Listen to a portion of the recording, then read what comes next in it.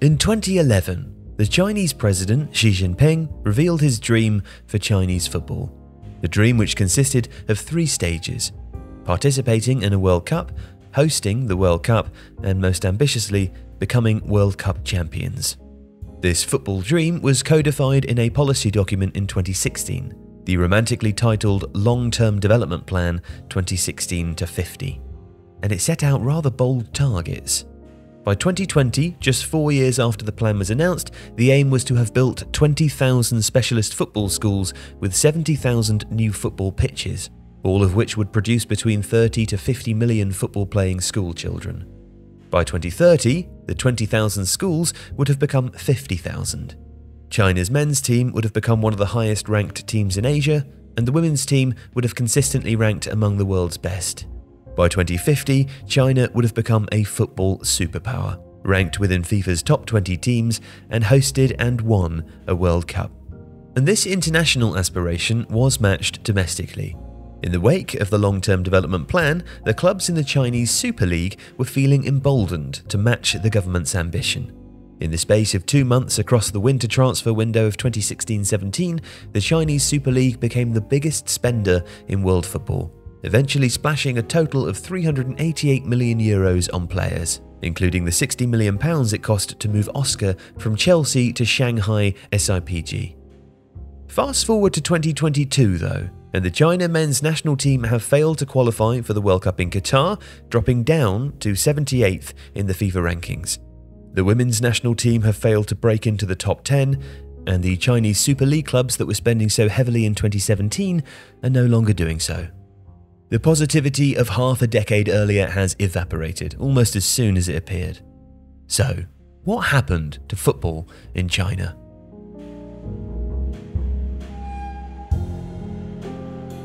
It's impossible to understand the recent history of football in China without recognizing the underlying socio-political context that motivated the Xi government to adopt such ambitious plans for the sport in 2016. At the turn of the 21st century, China had re-emerged as a global power on the world stage. This presented some challenges to the Chinese government. Primarily, they wanted to shift the country's economic model away from low-end manufacturing production towards a more viable service and consumption model that would allow China to sit at the top table of the economic world.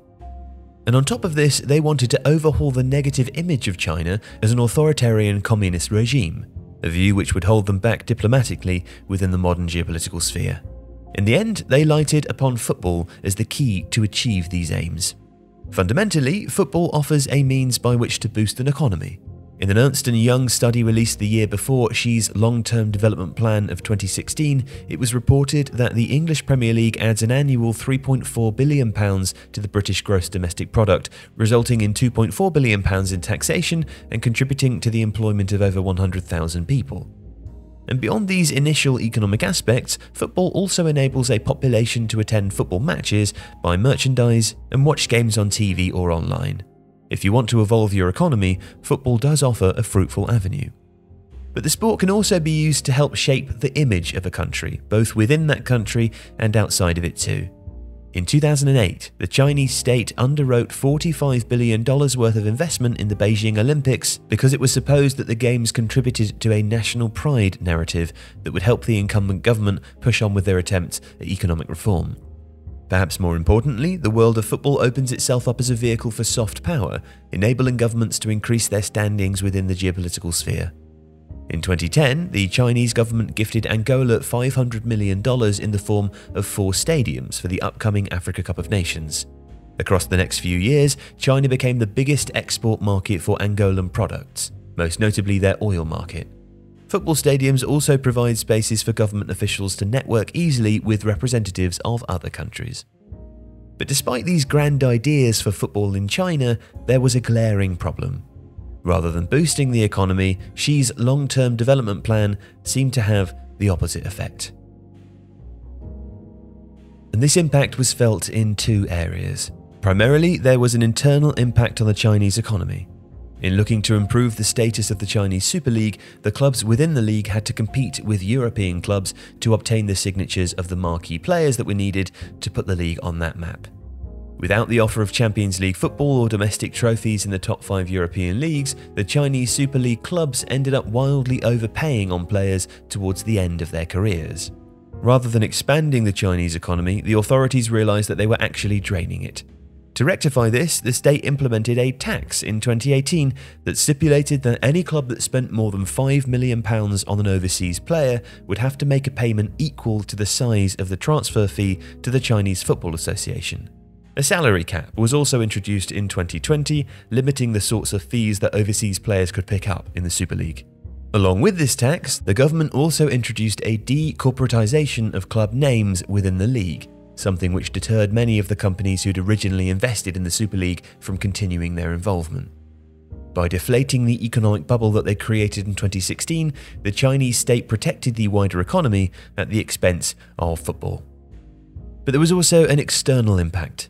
With Xi's plans for football rolling out across the early years of the 2010s, Chinese investors were encouraged to sink their money into European football clubs. Between 2014 and 2017, more than $2.5 billion would move from China into European clubs, with investors acquiring giants such as AC Milan, Atletico Madrid, and Internazionale, as well as smaller outfits such as League Two English team Northampton Town and FC Sochaux Montbéliard in the French Second Division.